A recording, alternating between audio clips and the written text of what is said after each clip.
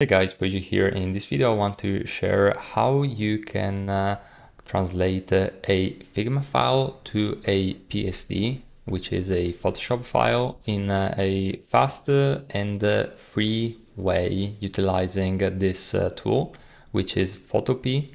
So simply go on photopea.com and you're going to be redirected to this page right here.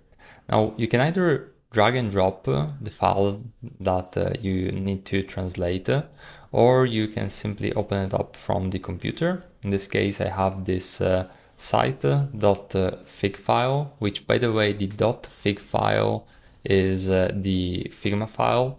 And as you can see, the landing page in this case, which is the Figma file, has been added right here.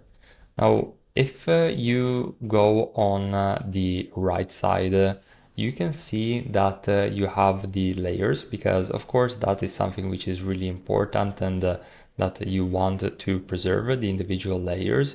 So I can actually go over here and access all of the layers and modify elements.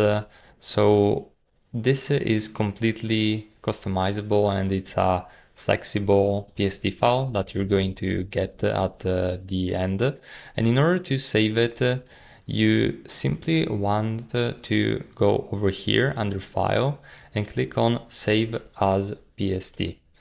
Now there is this error, but we're simply going to click OK.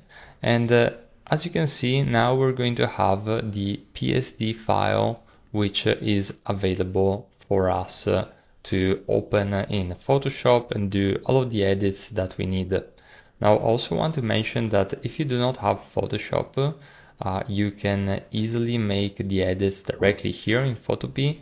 It's completely free, and it's available online also as a Figma plugin, so you can even work directly inside of Figma within this software, and then you can export to PSD. So you have the maximum flexibility when it comes to PSD and Figma workflows utilizing this free tool.